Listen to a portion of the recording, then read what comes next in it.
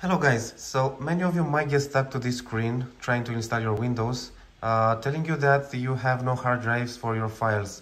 That means you have to manually provide these files so that Windows can install the drivers and go forward to the installation process. What you have to do is have a second PC with an internet connection.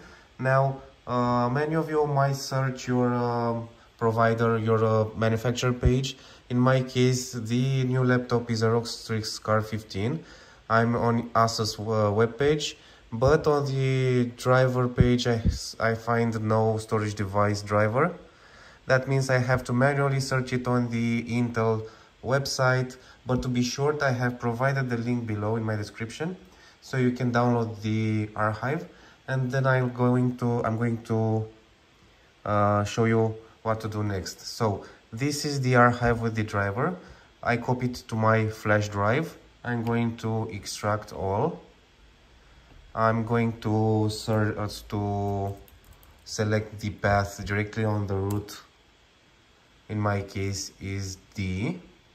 So now the files are extracted over here, and now you have to reset your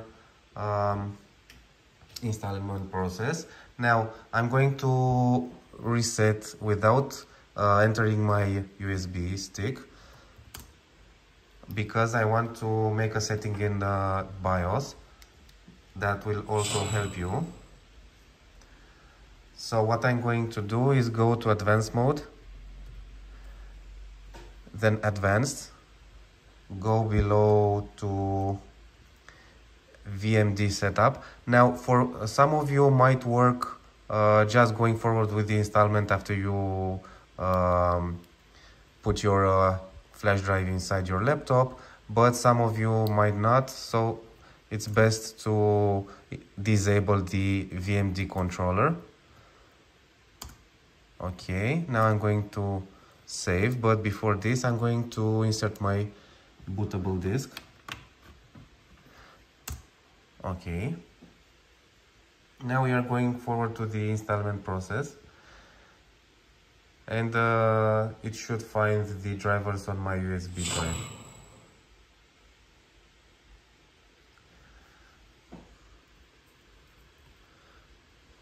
Okay.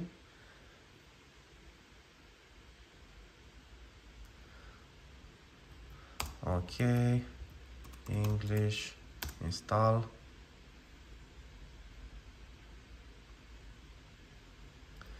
Windows. Accept, next, custom. So as you can see, it directly found my drive. Now you can format your drive, you can make partitions, you can go forward with the installation process. So I hope this helped, guys. Thank you very much and have a good day. Bye bye.